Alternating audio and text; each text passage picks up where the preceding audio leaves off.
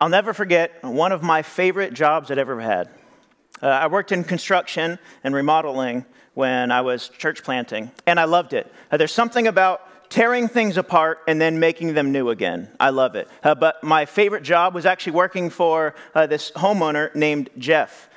So we went to the house, and he said, I want to change some things. I want to change the inside of the kitchen, and I want to replace this and get some different appliances, and then I also want to change what's in the backyard. I want you to do some landscaping, some cement work, and some fencing. And we're like, yeah, of course. So we wrote up the bid. He looked at the bid and said, this is great. So we got started. About a week into it, Jeff comes running outside. He looked like Doc from Back to the Future. His hair was just sticking up. And he said, what are you doing? My backyard looks a mess. I was like, oh. So, I don't know if you know who I am. I'm Marcus. I'm working on this job here.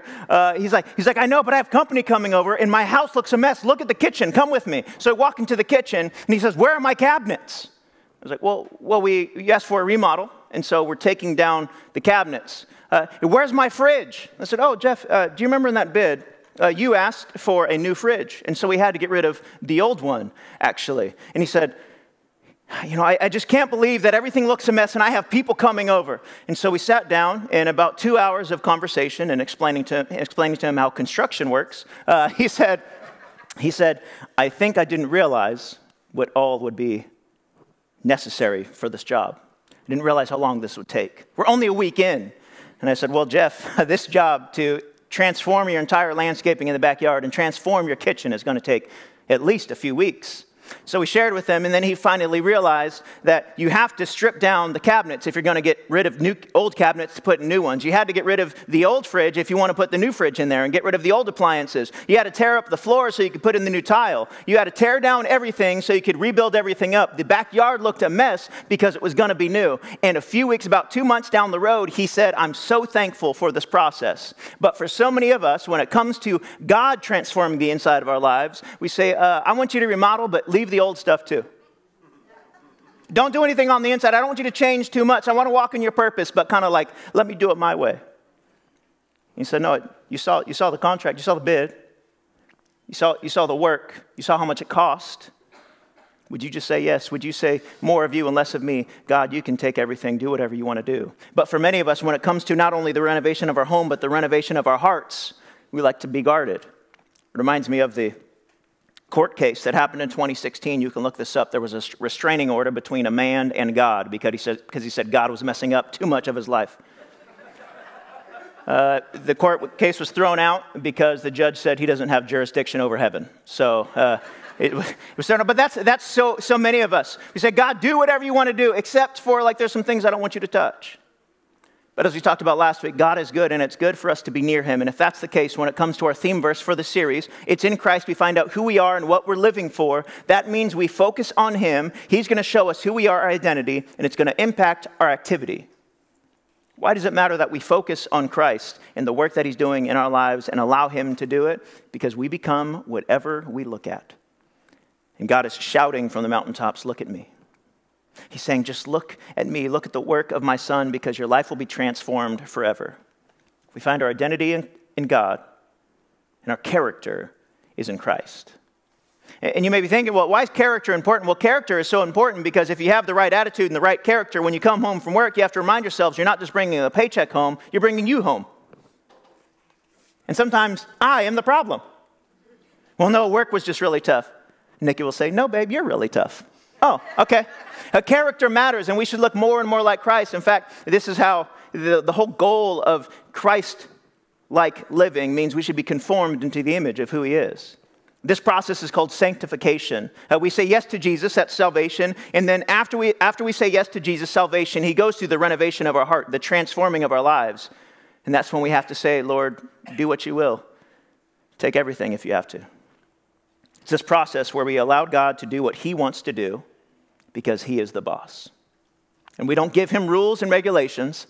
We say, do what you will. I want to walk in the purposes that you have for me. Do what you will.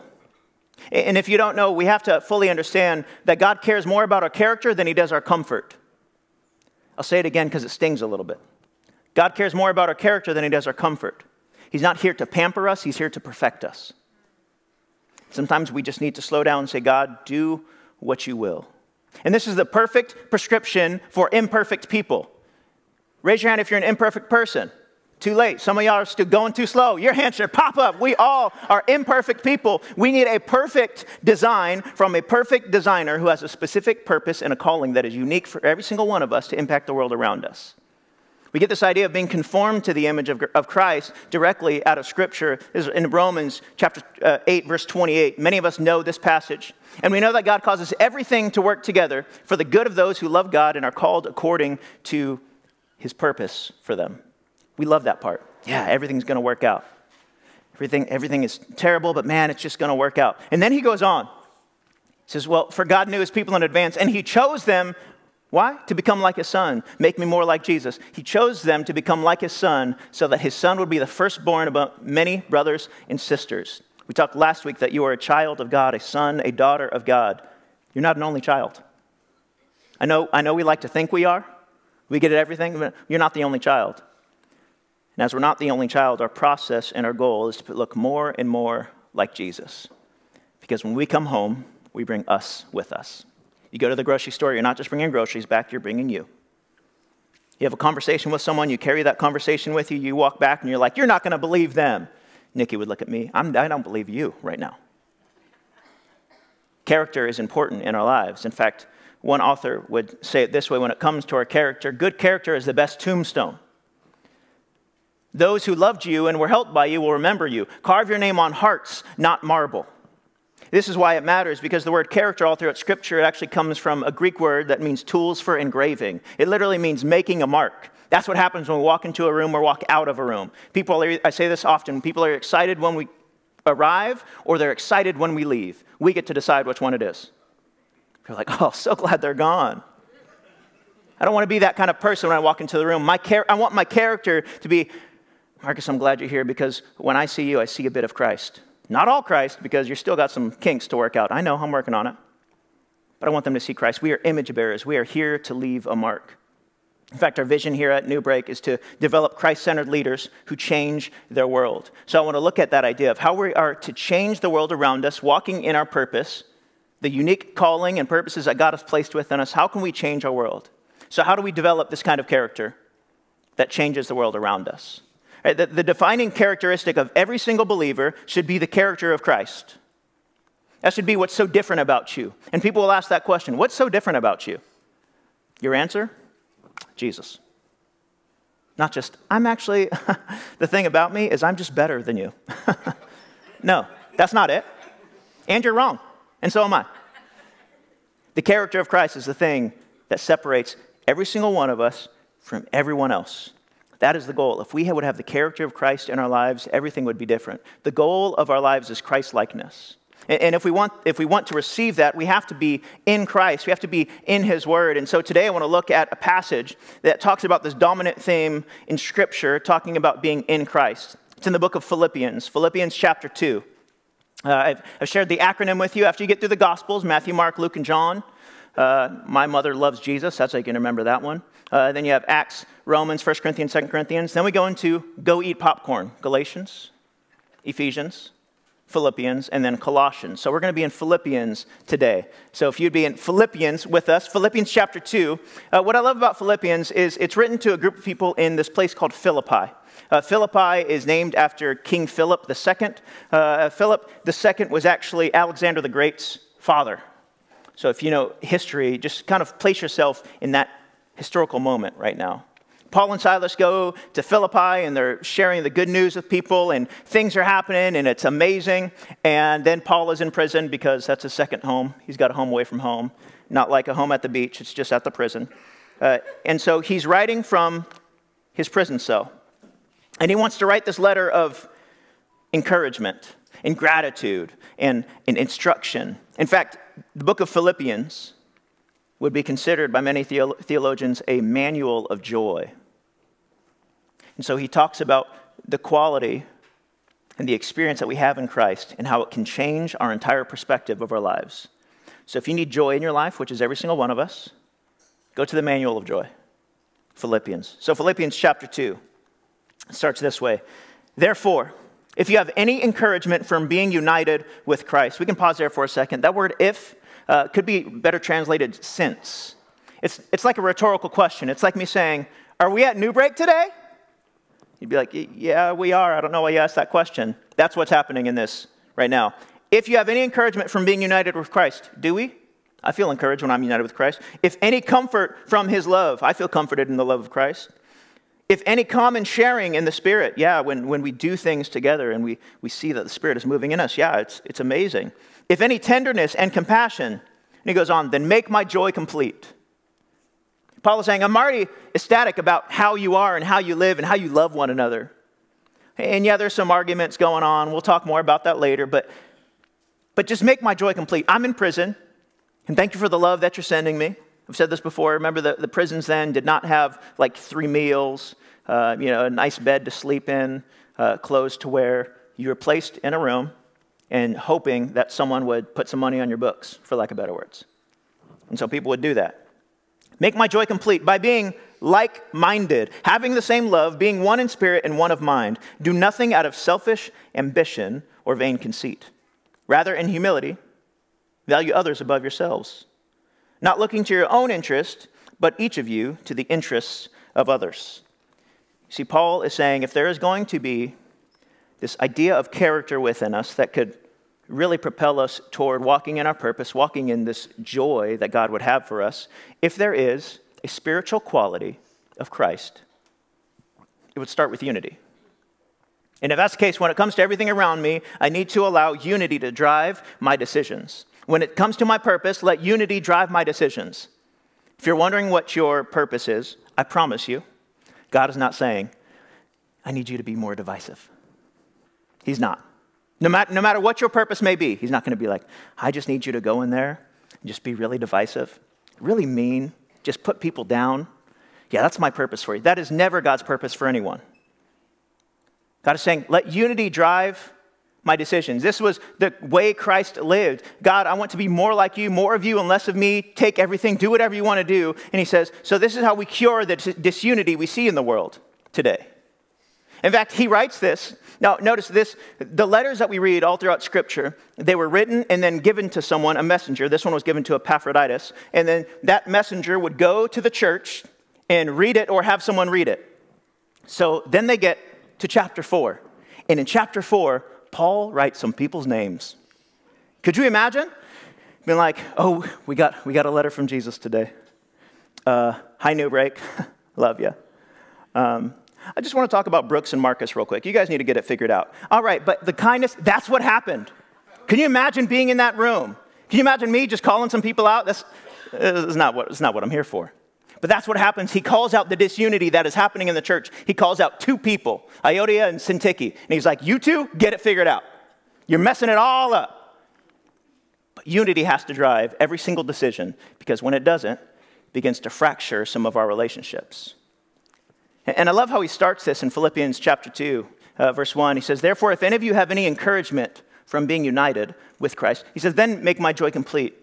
He goes through this list, these 4 spiritual realities, and then 4 spiritual qualities. It's what we would call in Scripture, when you study Scripture, it's called a chiasm. You know what a chiasm is. You just probably didn't know it was called one. When the going gets tough, that's a chiasm. It's a word where the beginning of the sentence is said one way, the rest of the sentence is completely said another way to actually get the point across. So that's what he's doing here. He says, so if you have any encouragement from being united with Christ, make my joy complete. How? Well, being like-minded. Right? Did you see what he did there? If you have encouragement from being united, well, then be like-minded. Any comfort from his love? Well, then have the same love. Any common sharing of the Spirit? Well, be one in spirit. Any tenderness and compassion? Be one in mind, so that your heart is transformed forever. The spiritual qualities parallel the spiritual experiences. Imagine what this would look like in marriage. If you as a couple were like-minded, having the same love, being one in spirit, being one in mind, you'd be inseparable. No matter what came against your marriage, your family, nothing would tear you apart if you had this character of Christ. I promise you. So that you're saying, Marcus, I don't know what you've gone through. I'm speaking, as I shared last week, someone who's been through a divorce. I'm telling you, if this would have been in my heart, things would have looked different. If this would have been in the heart of my partner, things would have looked different. And let me tell you right now, I have the most amazing woman in the world. And come on, yeah, give her a hand. This is how we model our marriage. And I mean, there's times when things get messed up, but we come back to this. In fact, we value unity so much that we have a commitment to one another. We have a rule with one another that we don't talk bad about each other. You will never hear from me anything bad about my wife because she is perfect, okay? You will also never hear anything bad about me because I'm imperfect and she doesn't want y'all to know. No, I'm just kidding. But that's how our relationship is. That's how much I love that woman. That's how much she loves me. Imagine if that was how we functioned as a church. If you could go around any corner, if you could hide and you could hear people talking about you and all they had to say were good things. Not because you're perfect, but because we're of the same mind. We're one in spirit. We have the same love and we're like-minded. Right? If we could just say, oh man, and when I think about Laura, I think about her commitment and her humility. You don't even know her story and I won't even tell it. That is a powerful woman who is simply who she is and will lead worship even off the platform if she needed to. Imagine if that was the way we talked about people. Imagine if there was so much unity that people almost got sick of it. People do. People will be talking to me and I'll talk about my wife and like, you're always talking about your wife. I said, yep, and if I wasn't, there's a problem. Right? Don't know what else to tell you. Right? Imagine if that's how we talked about one another. Imagine if we spoke well about our church family. No more disunity, no matter what it is. And if you have a problem, follow Matthew 18. Go straight to them. But if that's how we functioned, having the same mind, same love, one spirit and one mind, this is walking your purpose. Imagine what it would look like in your workplace. If you talked well about other people, even the people that are talking ill of you, you're not going to believe what they said. You hear what they said. Oh, wow. Well, I'm so glad that they're using their voice and feeling that they can be heard. Do you think it's true? Well, it doesn't sound true to me, but you know what? I'm so glad that they have a strong conviction. You're not going to say anything bad about them? Nope, because that's not my place. Now, if I have a problem, I can go and confront them privately. But what if this was the experience that we experience in all of our relationships? I'm telling you, the world would not be able to stop you. It wouldn't. When it came to your purpose, if that's the kind of person you are, you wouldn't miss that promotion because you were too unifying. You know what? There's just something about you. You walk into a room and the whole office, they just get more excited and the productivity goes up and, you know, for that reason, we can't promote you. What? No, you walk into a room and the atmosphere begins to change. You must be walking in your purpose as you're a CEO, CFO, stay-at-home parent, whatever it may be. You're walking in your purpose in such a way that people are unifying around the fact that God is good and it's good to be near him, and it's changing the way everyone views the world. For that reason, God promotes. That's how we should begin to live. And if you want to know what unity looks like, unity is what completes, disunity depletes. It's like, you know, when you're playing soccer. I played soccer for 12 years, and as a little kid, talk about unity on a soccer team, the whole team just chases the ball. That's it. Right? There could be probably a better way, but that's unity. Everyone's just together. But disunity brings division. Unity brings connection. Now, when I think of disunity, I also think of soccer. Because I played soccer for 12 years, and as I said, and one of the games that I was playing, we were at a pretty rundown field, and I went to go grab a ball that went out of bounds, grabbed the ball, threw the ball, and I started running. Felt a little weird, and someone from the other team says, "What's wrong with your leg?" Now, if someone playing a sport says that to you, something's wrong. So I looked down. I immediately fainted. Next time I wake up, I'm in a hospital room. The doctor is, my mom is on the phone. The doctor told my mom to call the coach and see if the rest of my skin from my leg was found on the fence.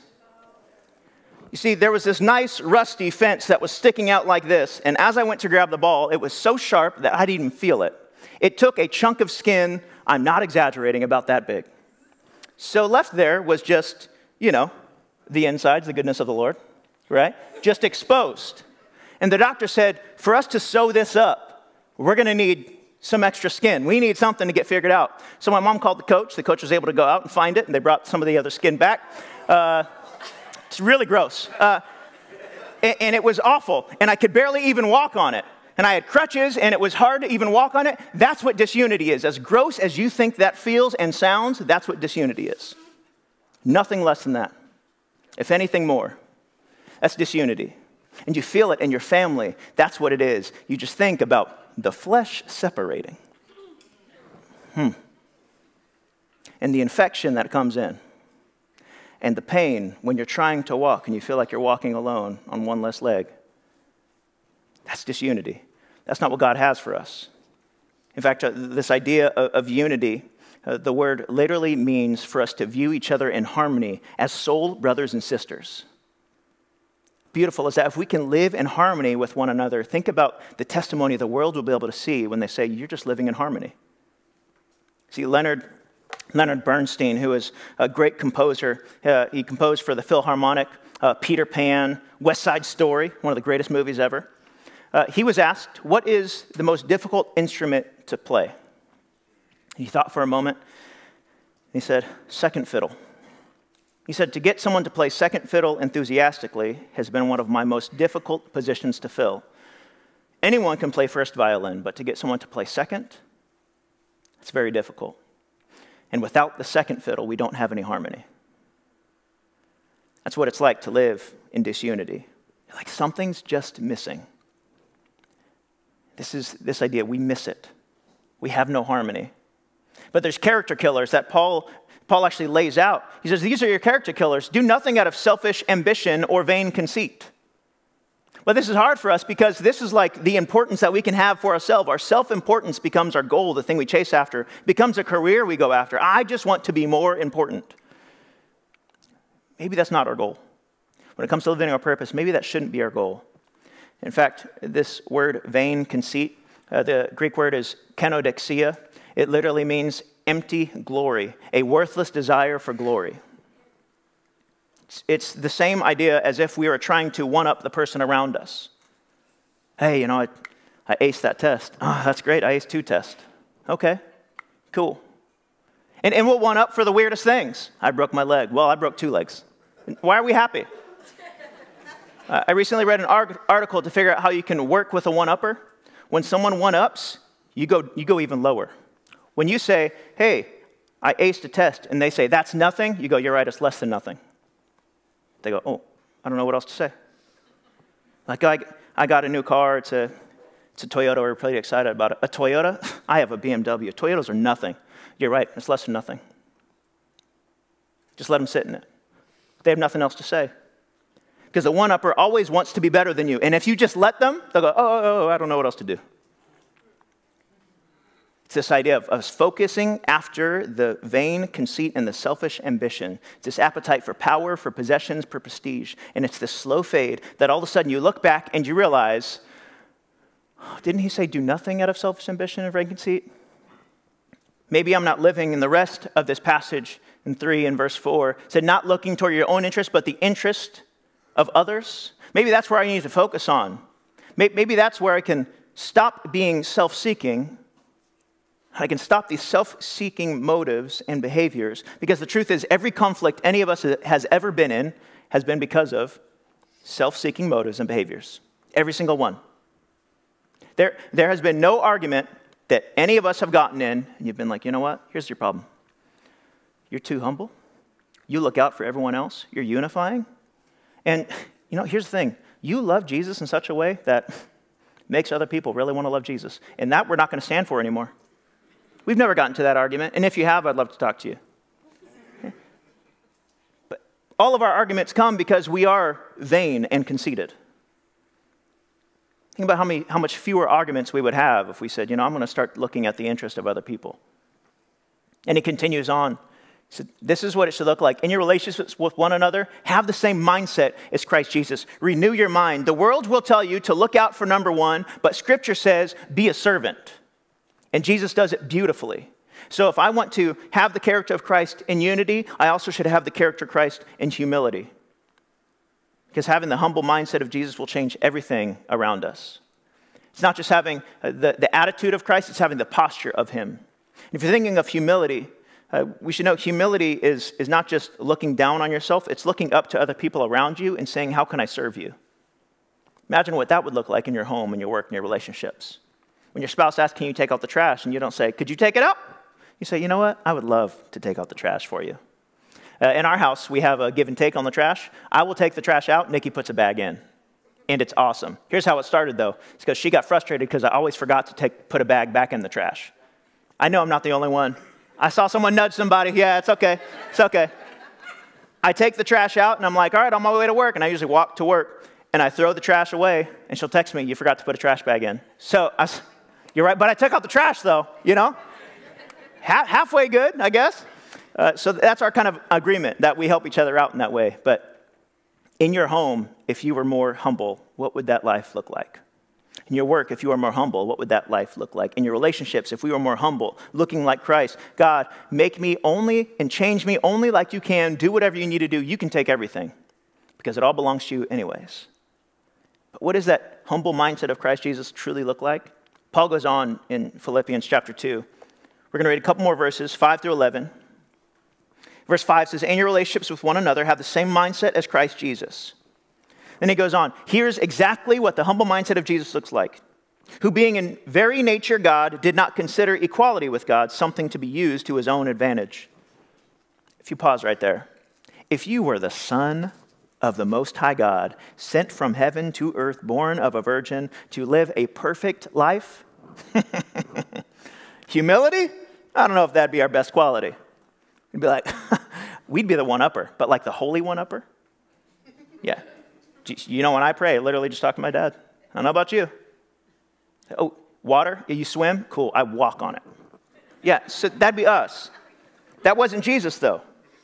Rather, he made himself nothing by taking the very nature of a servant, being made in human likeness. And being found in an appearance as a man, he humbled himself by becoming obedient to death, even death on a cross. I want to pause right there.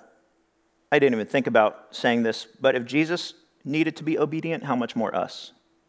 And I know that word obedient sometimes makes us feel a certain way, but if Jesus needed to be obedient, maybe we do too.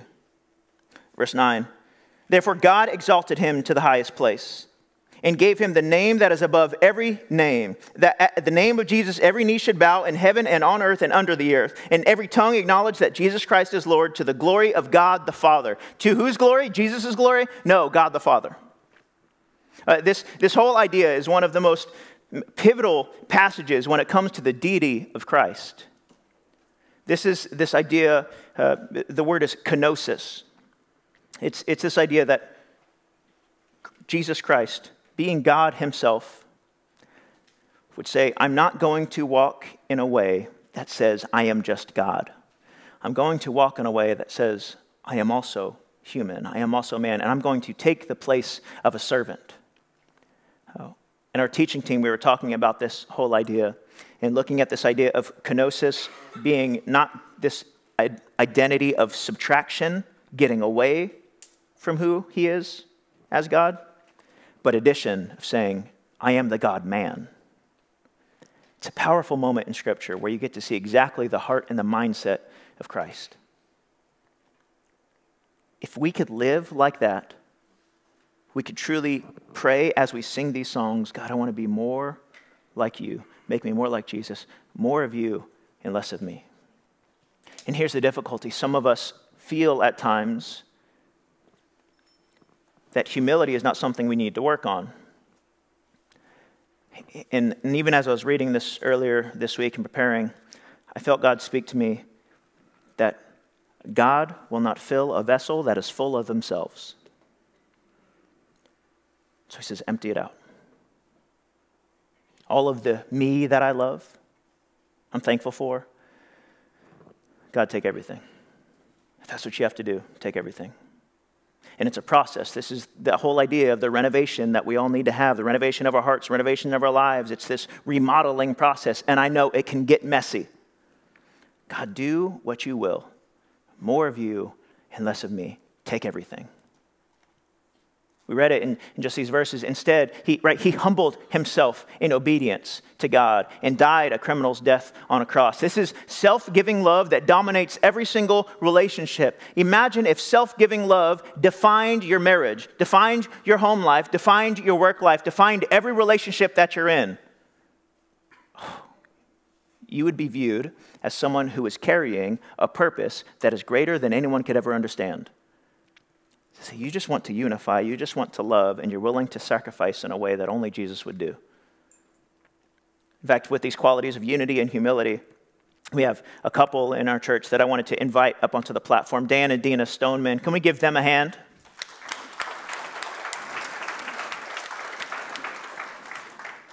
Now, I'm so thankful for Dan and Dina. Dan and Dina have been involved in life groups, been serving. You can keep coming over this way a little bit. That way our people online can be able to see you. Perfect.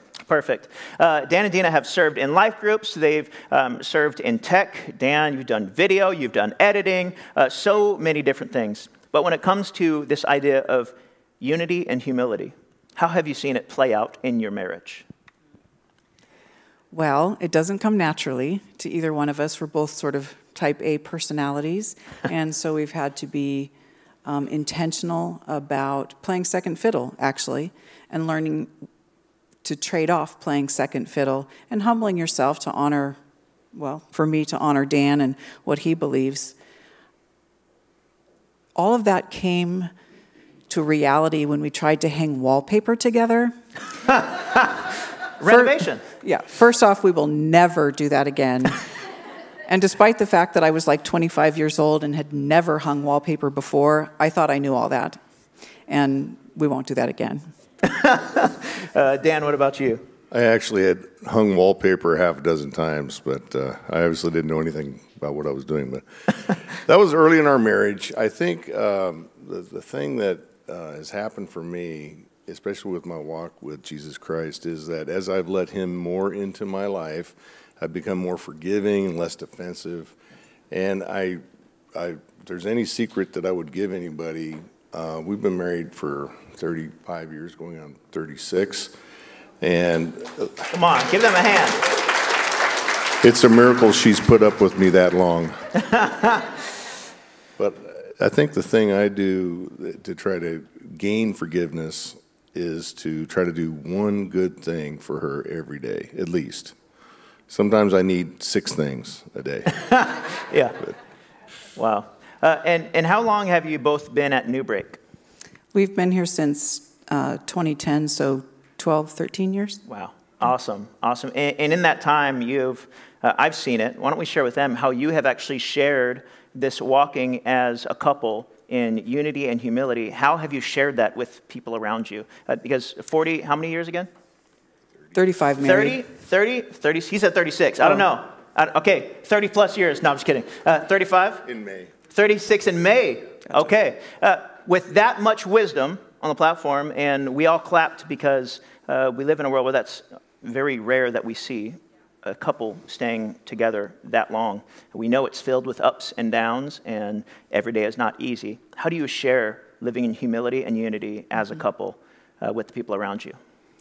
Well, specifically in life groups, we do what I call keep it real. So we humble ourselves before the life group, other couples, and we talk about our shortcomings and the things we're still working on. It's not, the life group's not our platform to say, well, you know, I do my devotions every day and I'm all that and whatever. It's a place where everyone can be real, and we make sure that the space is open for other people to be real too, and to be humble about where they are and what they do and what they need to work on. Yeah. Look at that humility. Look at that. You both have worked in the world and done amazing jobs doing that. For those of us that are still on this journey as a couple to become more and more like Christ, how have you seen humility and unity impact your work life as well? So I thought you'd go first this time. Yeah. I know I had worked in a career for 41 years, and as time went on, I gained a lot of positional power. And I had a lot of people working for me, and they did stuff for me. And I really wasn't able to be a servant leader the way I'd like to. When I first started out in management, I was at smaller groups, and I was able to do that more. And since I've retired, I bought some businesses, and I'm very humble. I either have to be humble or I have to pay a lot of people a lot of money to do plumbing and all kinds of stuff, because I'm sweeping floors and I'm taking out the trash and I'm cleaning out drains and unclogging toilets and all that. So it's a little easier to be humble.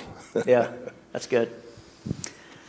Yeah, me as well. The job that I have, I'm a director of a private school, and it's positional power. So I have to be, because everyone works for me and I get to make all the rules, and so I have to be very intentional about flipping that pyramid, so not where I'm at the top of the pyramid and everyone down below does all the things that I say, but turning that pyramid upside down and knowing that I'm at the bottom and I'm serving everybody and I'm doing everything I can to support what they do. And if you have a second, the height of humility, do I have a second? Oh, yes, came you have. this As much time week. as you need. I'm walking down the preschool hallway, and there on the floor in the middle of the hall is a pile of poop. There you go. Human or dog or? It is clearly human poop. Okay, all right, just time. And it didn't fall out of somewhere, it was deposited there. So my brain is reeling. I'm like, well, first of all, there was a preschooler in the hall long enough to do that, unattended. That's my first, like, what? Oh, and so the housekeeper is right there as I'm discovering this. And I said, oh my gosh, Juana, will you please clean this up? And she says, what? Me? And my director brain is screaming, well, you or me, and it's not going to be me. That's my first thought. But I said, okay, I'll do it. And so I turned, and the kitchen's right there. I get some gloves, and I'm fixing to clean up the poop off the floor. And a teacher came out of the classroom, and she had put it there as a joke. It was the little hard plastic thing. Oh, wow. So, but I held my humility in check, like, okay, I serve, I'm going to clean up this poop. Wow. Wow. Let's give, wait, before you go, your couples group, I think with the many years of wisdom that you have, not only in the work field, but also in marriage life, I think there's many of us that could learn from that type of wisdom. So if you could give us when your life group is, and what do we need to do to be a part of it? We had a life group for about 10 years, and then we took a break this last 2 seasons. But our life group is back. It's on Wednesday nights, and you can sign up online to join us. It's called Keeping It Real. Oh, there we go. Well, thank you so much, Dan and Dina. Let's give them a hand. Thank you so much. Wow. I'm so thankful for them, and there's so many of us that have walked through unity and humility and are learning to do it so we can walk in our purpose in that way. I just want to share some quick practical habits, and then I want to end in a way that's going to remind us how to be humble. Habit of humility, number 1, is taking the high road. That's not returning insult for insult. That's returning insult with compassion and love and empathy and understanding. Next would be this idea of saying only what builds others up. Don't tear anyone else down. Encourage one another. All throughout Scripture we see that. This idea of encouragement, the beginning part, the prefix, is this idea of giving. Give courage to somebody. Maybe that's the one thing you can do this week. Give courage to someone. And you may be thinking, but I'm better than them. Well, that's called entitlement. The word entitlement means to give yourself a title. God's the only one who does that. Let's give courage, not receiving titles just for ourselves. Or accepting criticism well without having to defend yourself. So someone says, hey, can I give you some feedback? And you're like, no, Jennifer, you give your own feedback. I don't need it. I'm perfect. There's so many quotes that come to mind, but one of them is Ralph Waldo Emerson. He said, I view everyone as my superior in that I can learn from them. That's one of the ways we can walk in humility. Lastly, giving up the need to be right. I know this one feels good. I recently read some documentation of this man named Ryan Leake. He's a great pastor. He said there's 4 words that could transform every room. I could be wrong. I could be wrong.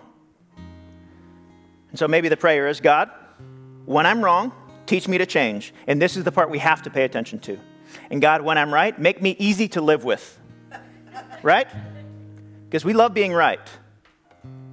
But if we truly live in humility, and love for one another, there will be no place for one-upping. There will be no place for empty glory seeking among God's people, because all we care about is him.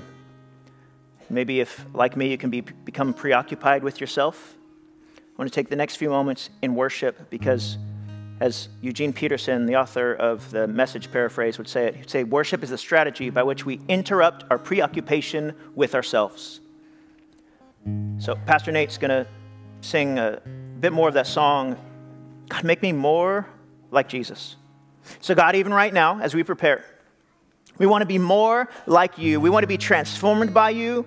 We want to be made new in you. And God, we just put on the altar anything that disunifies, anything that is pride, anything that pulls us away from you. And we give you permission to do what only you can do. In your name we pray. Amen.